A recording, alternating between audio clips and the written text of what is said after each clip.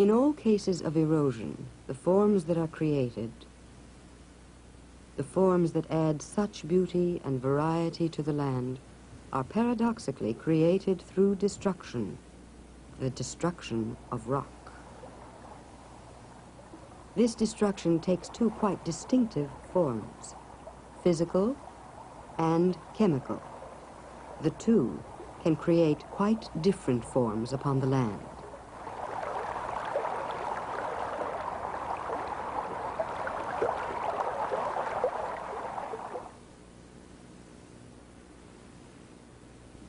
The most rapid and obvious physical weathering is effected by ice.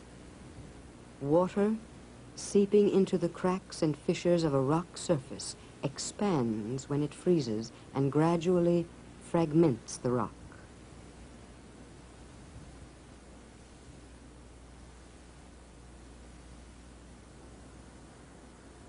The other forms of physical weathering are, by and large, all variations on a theme of persistent abrasion.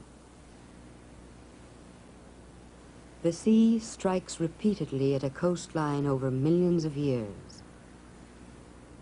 A river eats away at the bedrock beneath it.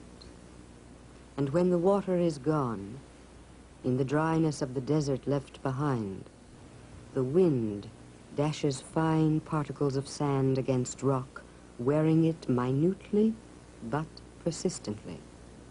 Persistence is the key. Persistence and time.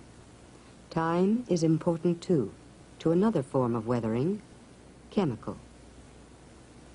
The corrosive solution that is formed when water combines with certain minerals does the same work as that of persistent abrasion.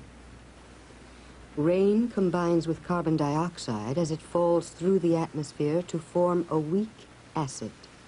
In sufficient quantity, this acidic solution will dissolve rock. Limestone is particularly susceptible. These natural caves have been formed through chemical attack. Some of this dissolved limestone is redeposited to build up the stalactites and stalagmites found on the roofs and floors of caves.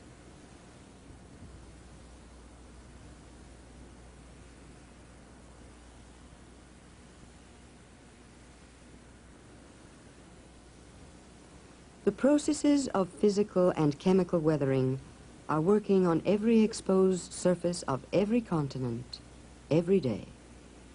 They have altered the shape of the land, a little at a time. But the process will pass largely unobserved.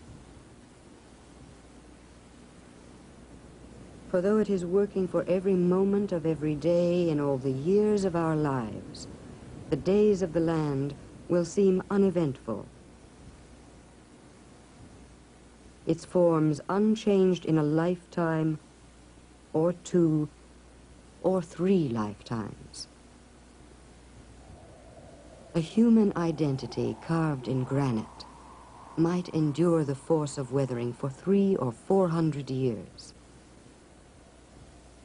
A mountain endures for tens of millions of years.